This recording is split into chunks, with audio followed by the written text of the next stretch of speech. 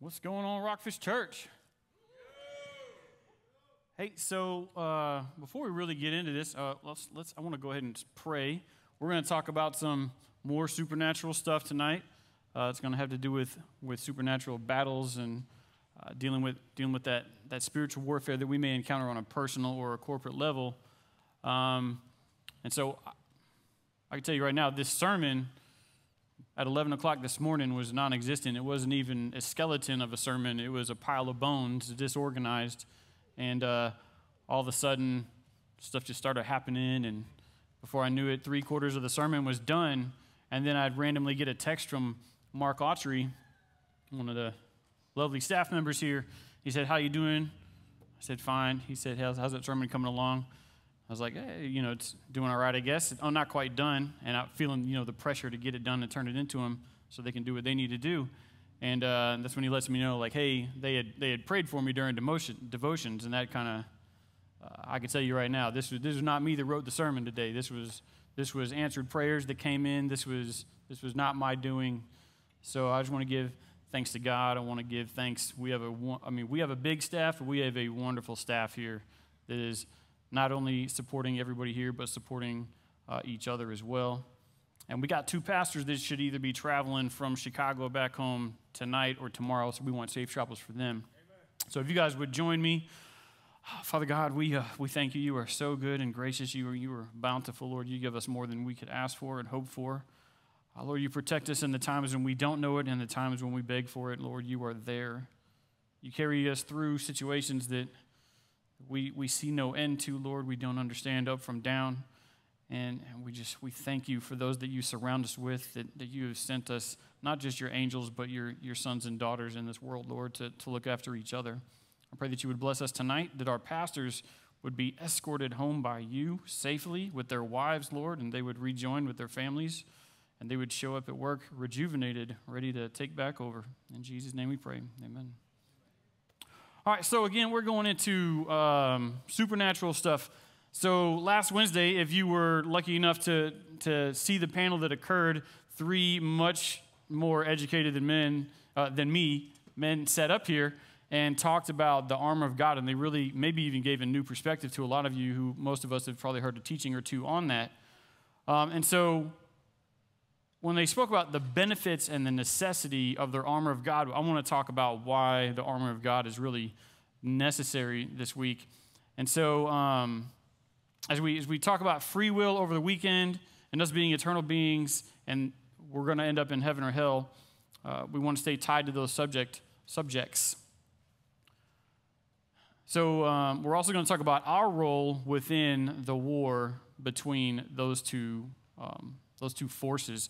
So we're going to talk about the forces of heaven and hell at war. And so this is the current and future citizens of hell against the of heaven. And it's going to be bad to mess this up. All right, so the current and future citizens of heaven fighting against the future citizens of hell, because hell is not even a thing yet. It's not a thing until God casts Satan and his demons down in there, okay? So, but it's the residents of that's involved in this war. So there's these constant threats being made, moves being made, and battles being won and lost. And these are done within the supernatural, but yet the effects can be seen here in the natural. And so we're going to talk about what that looks like. And so what it looks like is a proxy war, but is disguised as a civil war. And what I mean by proxy war, in case you're not familiar with that term, is basically there are 2 larger outside forces working to puppeteer other smaller forces that are moving at their behest or at their will, whether they know it or not. So these 2 forces have an agenda, and yet they're using smaller entities to perform their acts in this world. And so that's what it means when I say a proxy war, but it's disguised to look as a civil war.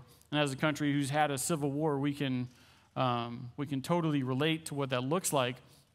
But so a civil war meaning just men fighting against men, brothers against brothers, or a civilization torn apart by a war. And so there are, let's see here.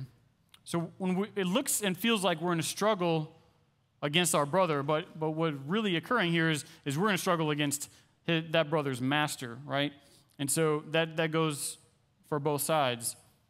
So remember in Ephesians 6:12, I think they actually said it last week, but I just want to bring it right back to the surface. For our struggle is not against flesh and blood, but against the rulers, against the authorities, against the powers of this dark world, and against the spiritual forces of evil in the heavenly realms.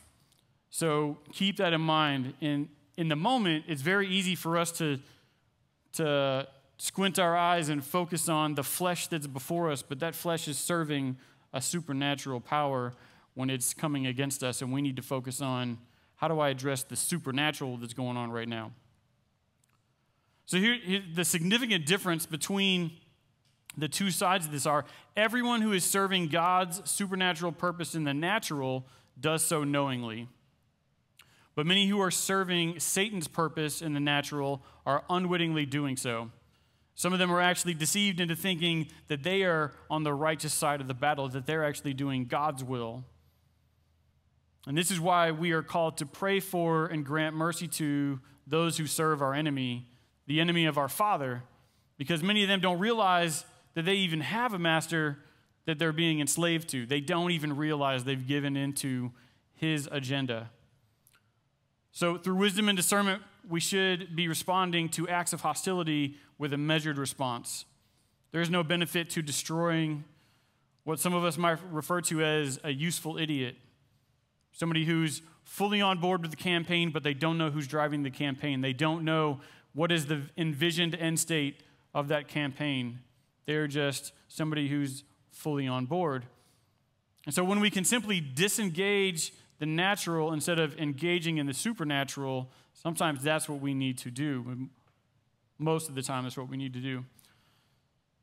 So the battle is between your flesh and your spirit. And so for a few years here, some of us were coaching sports in a homeschool sports league called Integrity Sports. And so one of the awards that we gave the kids for each team was an actual voted on award. So obviously somebody got like most improved or MVP or whatever. We had like 3 awards. I can't remember what they all were. Anyway, they were for performance-based, right? But the 4th award, all the teammates voted on individually, secret ballot, and they couldn't vote for themselves. And this award was the Integrity Award. It was based on, is this kid living out the values of Jesus Christ or Christian while on the sports field, while off the sports field, hanging out with the team, whatever it may be. And so the thing I would always try and remind the kids is there's always more kids not getting the award than there is in a kid getting the award. I wanted to remind everybody before we gave out that award that, look, the only one you're competing with out here is you. The only thing that matters is that you have let go of a little bit of your flesh by the end of the day and you're a little bit more spiritual. Whether it's the end of the day, end of the week, of the month, end of your life, is that you are a different, more improved version of yourself because you allowed Jesus to make you that way, not because you were able to achieve it on your own. And so I'll remind you of that as well as you go through things. Even Pastor Jeff and Pastor Tony, I can tell you myself too, going through this series of supernatural, things just start to happen and work against you. I'm experiencing a little bit of that. We're going to come out on top, don't get me wrong, but it's something we experience. And just remember not to let the flesh take over. All right, that is an opportunity to feed the spirit and silence the flesh. So God works through our spirit, and Satan tempts the flesh. And that's where this war occurs on a personal level. So there's a war among nations versus a holy war. And so there may be multiple veterans in here. And so in 2003, we invaded Iraq, army against army. But by mid-2003, that army didn't exist in Iraq. And within a few weeks, it had turned into a holy war.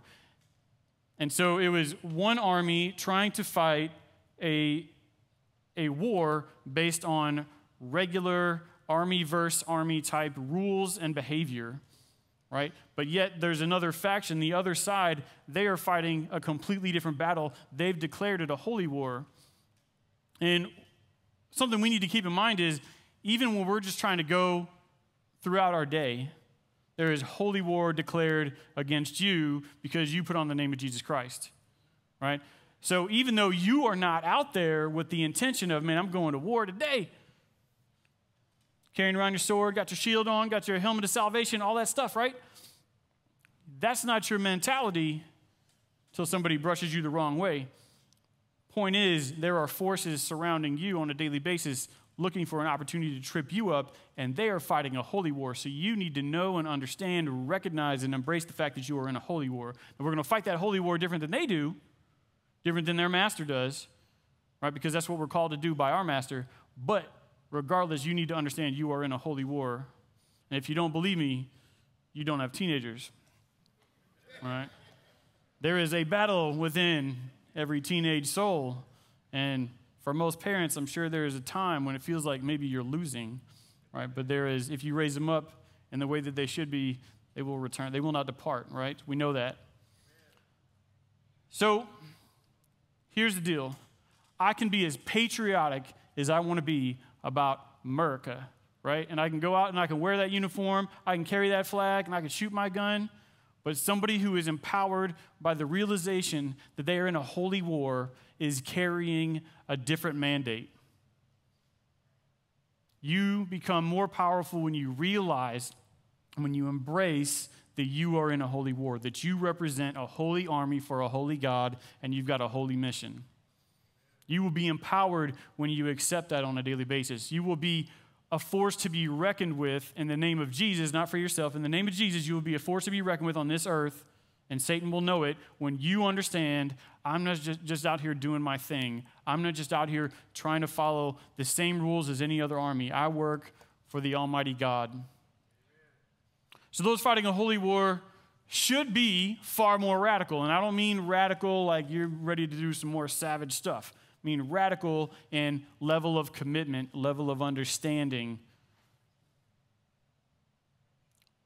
And a holy warrior knows what's exactly at stake. There is no, see, a soldier in a regular army does what he's told because he's told what he needs to know. But we do not have limited information. We have the information at our fingertips. If we don't know, it's because we are not taking the personal responsibility to know exactly what God would have us know to go out there and do. So you're empowered as you can possibly be.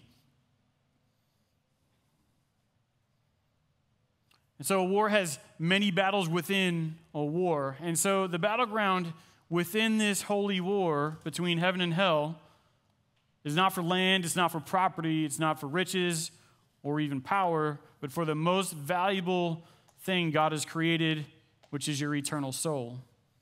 So there are billions of battles to be fought, won, and lost. And every soul won is actually a 2-point swing, right? Every time we win a soul, we end up taking another point away from the other team. And so we're in this seemingly eternal game of Red Rover, Red Rover. It's a little more deadly, a little more serious, but that's what it is. But we already know that there's a winner. We already know who the winner is. But we want to do everything that God called us to do to be a part of that. And we want as many souls on this side that can celebrate and share within the victory when it's time to crown the king.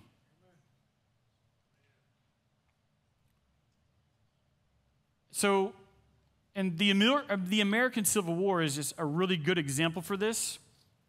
If your identity as a Southerner is about to be offended, I apologize. Maybe you need to put on your identity as a Christian. Because we are not fighting a war to win a war. We are fighting a war to end and defeat and free people from slavery. Slavery to sin, slavery to Satan, slavery to the flesh.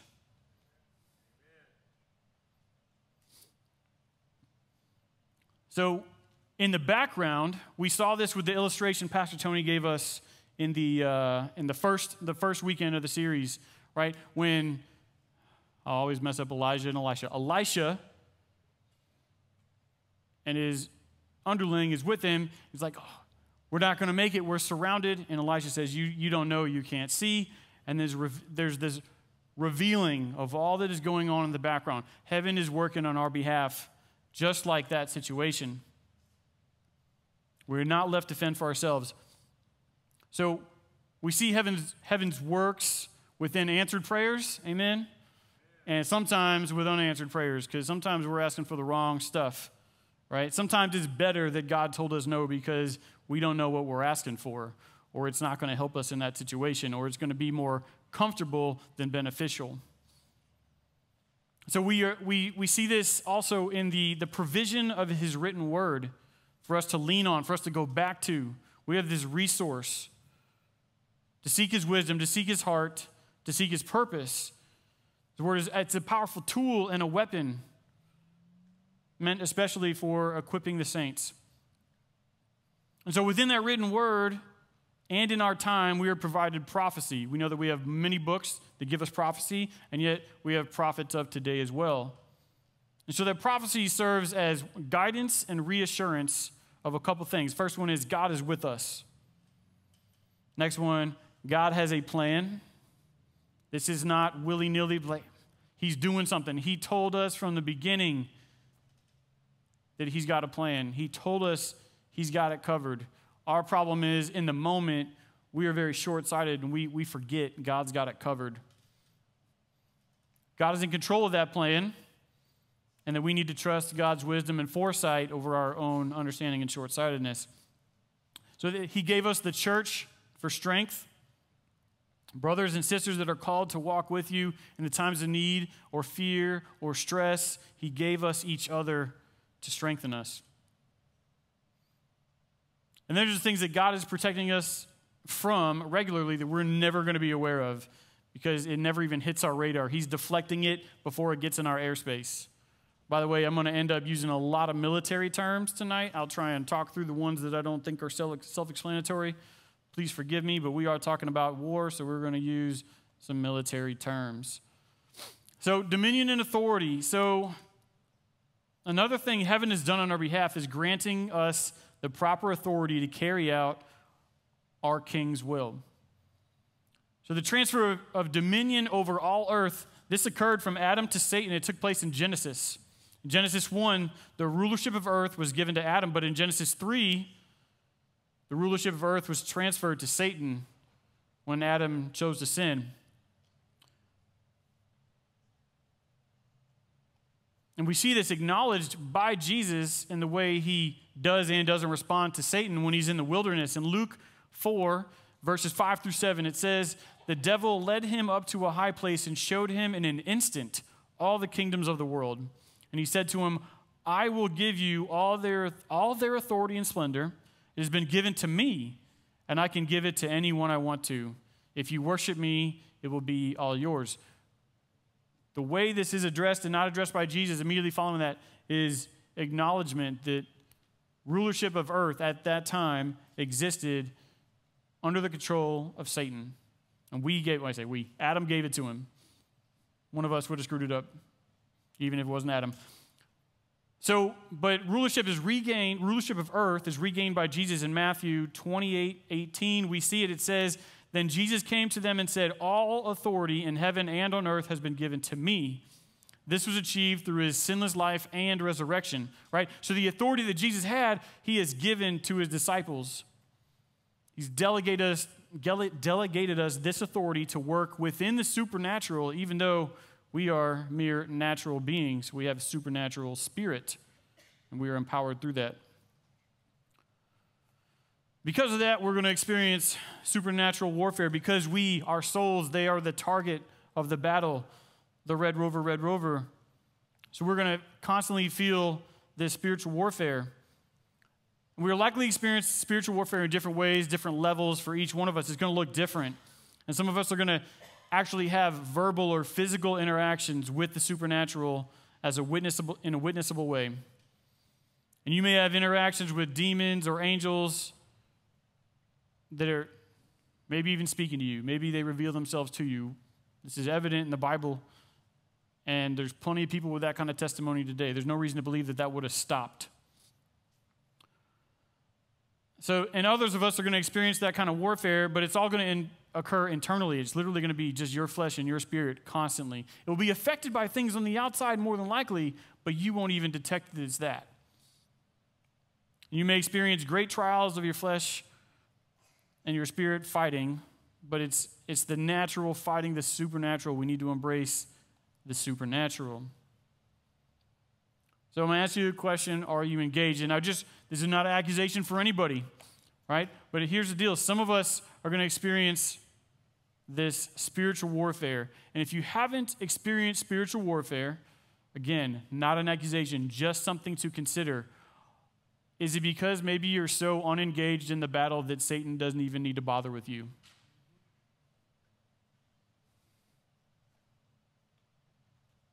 And some of you might be thinking, I've had so much warfare, maybe I need to back off a little bit. Don't do that. All right, so I want to talk about methods of warfare.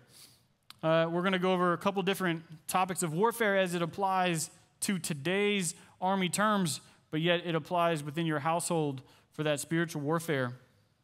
And I'm going to go backwards from at the highest echelon, the most detrimental, down to the earlier stages.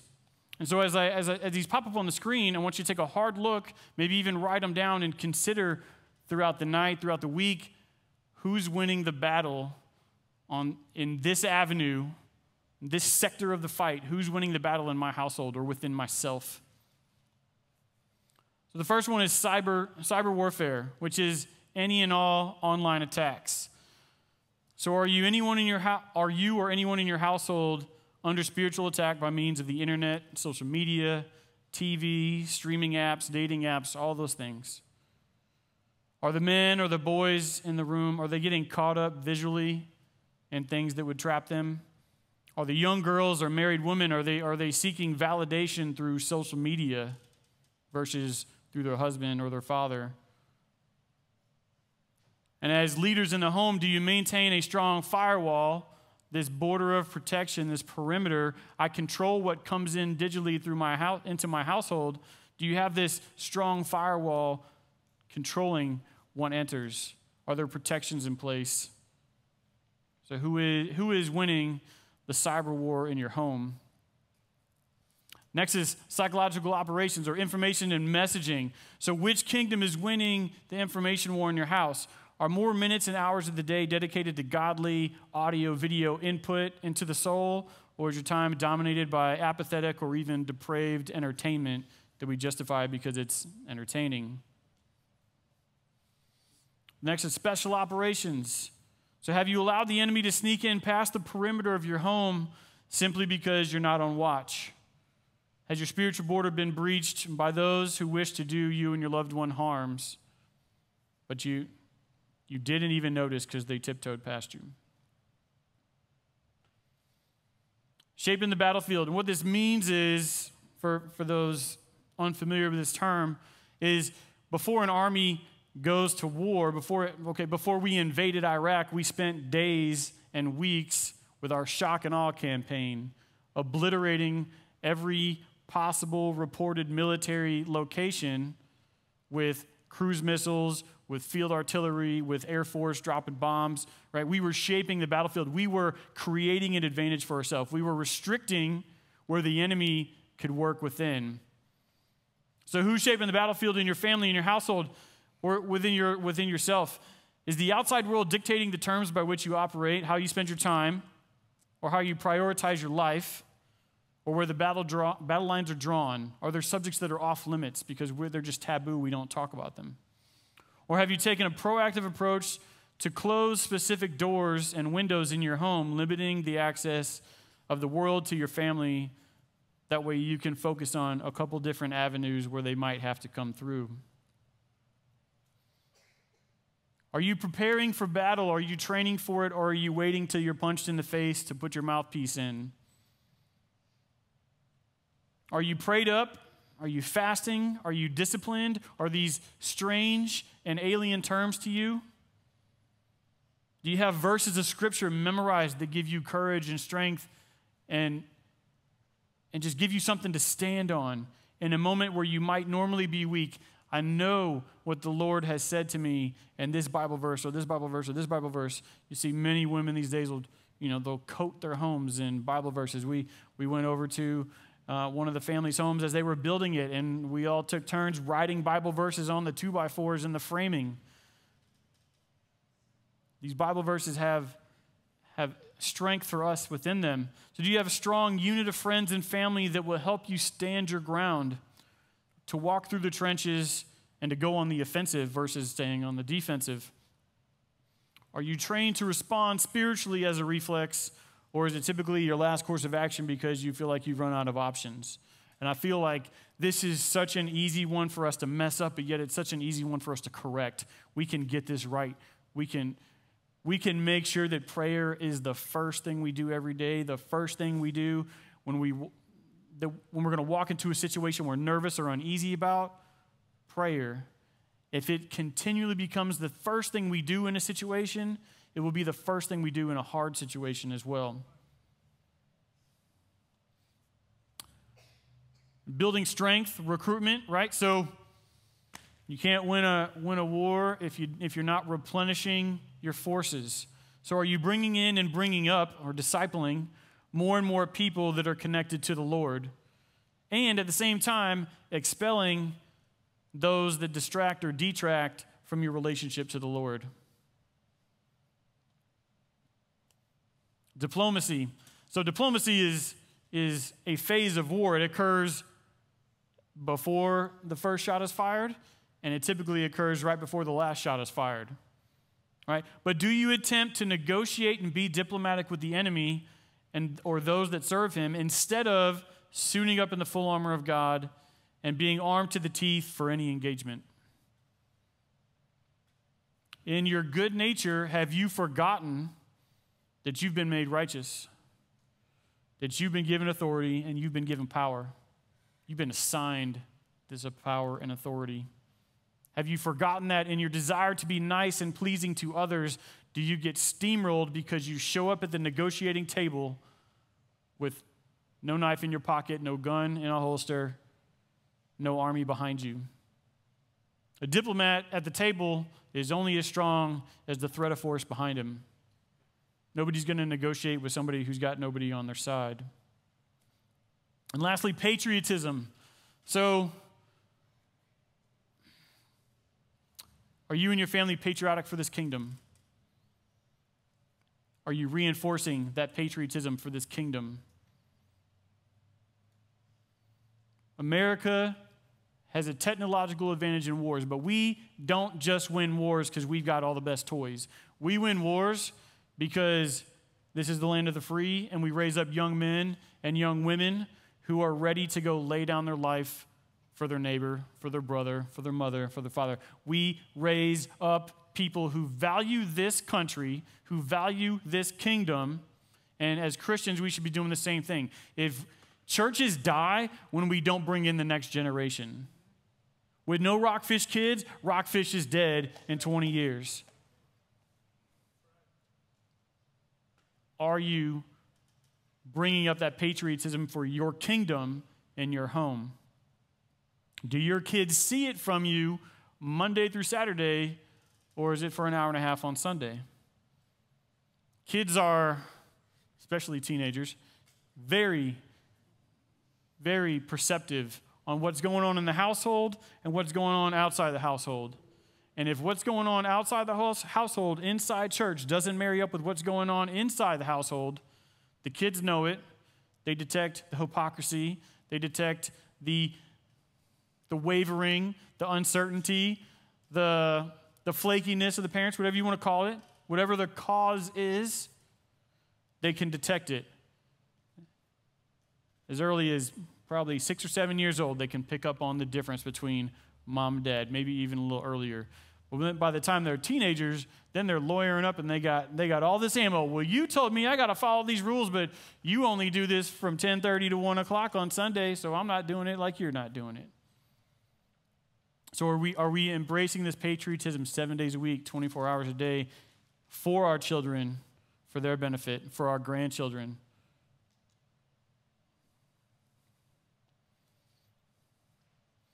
Next, I want to talk about strategic and tactical moves, the difference between two. There's three when we talk about warfare. There is strategic, which is top-level decisions and movements.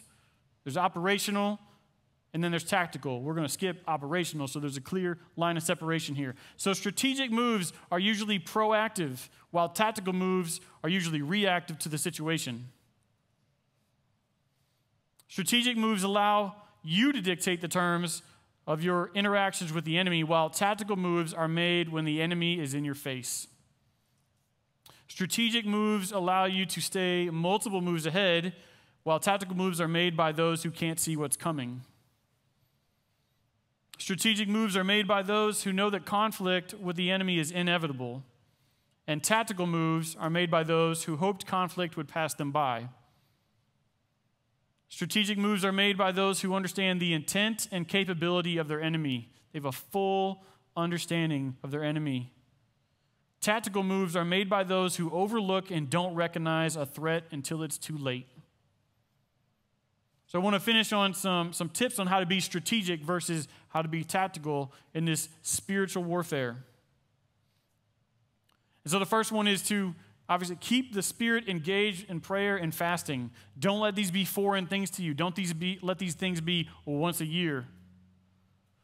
It should be regular. That way when you need to go to it, it's a reflex. So maintaining this vertical connection through prayer and conversation with God. Fasting to train the spirit over flesh frequently. Sometimes that just means skipping lunch. I'm guilty of not doing that. So know the word of God. So if I'm in a moment of terror, fear, uncertainty, I don't know what I'm going to do, I shouldn't be running from my Bible. Let me find a good verse to lean on. I should know what I need to know ahead of time. Your Bible is there for you to read it now, not for you to read it tomorrow. You can't be expected to memorize it all, to know it all, but you should know where you find strength, where you find encouragement, where you find what makes you resilient in spiritual warfare. And it doesn't need to be the same as anybody else's verses out there. It can be cliche. It doesn't matter. If it's the Word of God and it gives you strength and you're not misusing it for some excuse to do something, use it. So next is closing doors. And so Pastor Tony usually says we want to avoid the kooky stuff. It might sound a little kooky, but look, this stuff's just real. So a couple of years ago, 5, maybe 6 years ago, we had an incident in the house.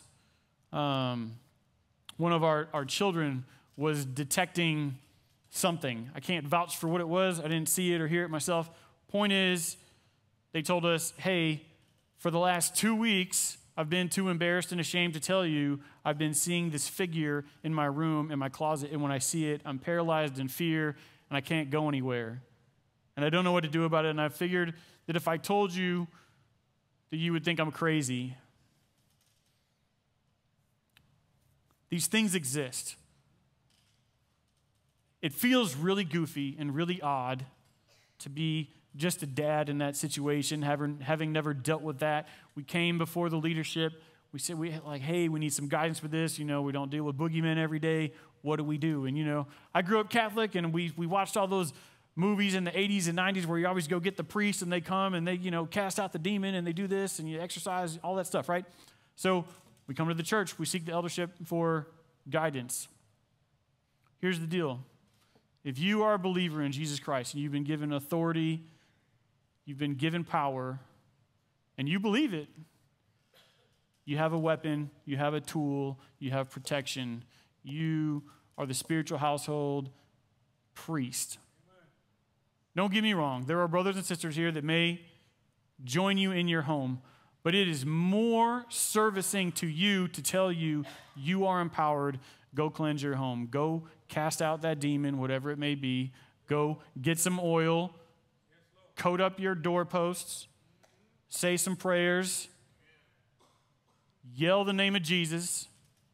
And it's funny because we went through it a couple times, and by maybe the third week, we're just butting heads in the house, right? And so I'm just lecturing one kid, trying to be gentle with it, but just lecturing, like, you're doing this and this and this and this, and none of this is helping, right? None of this is helping. Meanwhile, the one who had been in fear for a couple weeks and didn't even say anything, is now walking around the house, rooms away. Actually, so they were actually in the room upstairs over the garage. So a good 50, 60 feet away from me, easy, doors in between us, and I could just hear them yelling, "Get out of my house! In the name of Jesus!" Amen. It is funny and yet so amazing to hear your kids do that because they believe what they're supposed to believe, because they have accepted the power over that situation. And in truth be told, that child was the only one who could see that thing at the time anyway, so they're the only one that could tell us whether it's gone or not. So again, didn't mean to sound kooky. These things happen to some people. You may never experience it. I'm not trying to tell you it's coming.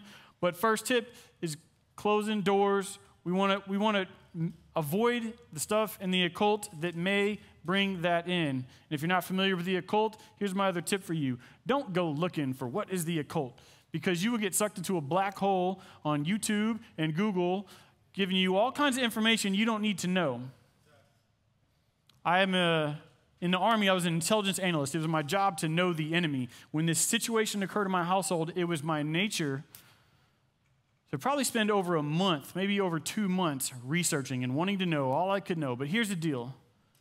If you know who gives you power, who gives you authority, who gives you the responsibility to take care of your own home, you don't need to know all that much about the enemy. You don't need to go digging through all these little tools he has to work himself into your home. You just need to be proactive about being focused on Jesus, and you don't have to worry about what's coming in because Jesus has you, okay? So don't go pursuing information on the occult because it's going to somehow empower you. Jesus empowers you. So that means no tarot cards, no palm reading, no Ouija boards, no seances, no mediums, no white magic, no black magic, okay? None of this, well, I'm just a white witch stuff. Right? None of that stuff. Demonic entertainment. So this is actually a great month to bring this up because every streaming service and every cable TV channel is showing you Halloween and Friday the 13th and all those other stupid movies with demonic figures in them that you just can't kill because they're just so evil. Cut this stuff out of your life if you're watching it. Right? And don't sit at home and watch the TV Lucifer because he's not that bad and it's a good show. Are you serious? It's titled Lucifer. Have some common sense. If it's garbage, it's garbage. I shouldn't have to tell you that. What? That's right. I thought you were going to argue with me. All right. So spiritual affiliation. So avoid and break ties to the groups that have spiritual affiliations. So I'm going to bring up something that may bother some of the men here. Masons, Freemasons. There are spiritual ties to that organization. I'm not telling you that because you went and became a Mason or because your father was a Mason or your brother's a Mason that you're going to hell. Jesus overrides all things. Okay? But what I'm telling you is if you are tied to Jesus and you are tied to Freemasons and any other spiritual organization, you are jamming up that frequency to Jesus. Amen. You need to break free of that. I'm telling you, whatever good the Masons do, it's tied to something evil. I'm not the expert on that. I'm not going to spend an hour and a half debating it with you. I have a gentleman here that I can point you to that will educate you on how to break those ties if you want to break those ties.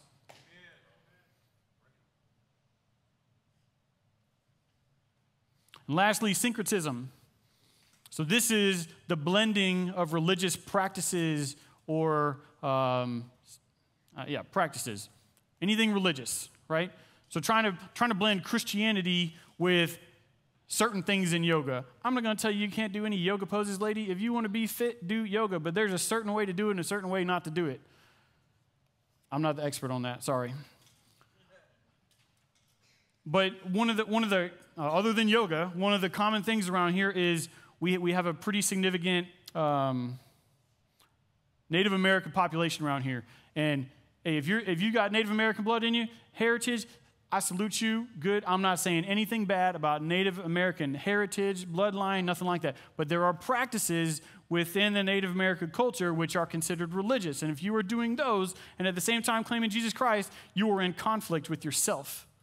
You cannot blend the practices of two religions, There is, like I told you before, there is no, dual citizenship with heaven. You cannot be doing religious things of another religion and Christianity. It is in conflict.